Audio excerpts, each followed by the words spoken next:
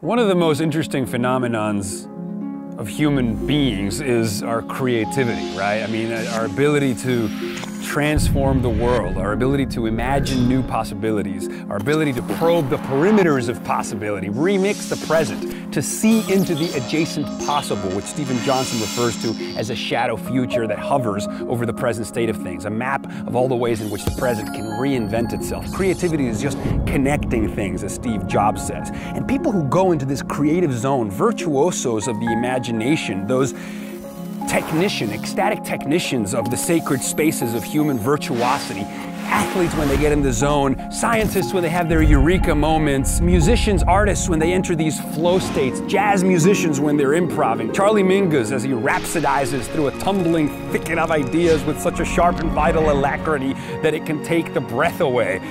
These flow states are finally starting to be understood thanks to neuroscience. The part of the brain responsible for self-editing literally goes dim. So there is a kind of scrambling of the self. There's a scrambling of like the superego that's trying to like correct everything you do and censor and filter what is otherwise collective subconscious, active imagination, so to speak. And I think that these artists, these athletes, when they go into the flow state, you know, I'm sure that they've had their 10,000 hours of practice in whatever their skill is, but then they go into that flow state. Perfection is not just about control, it's also about letting go.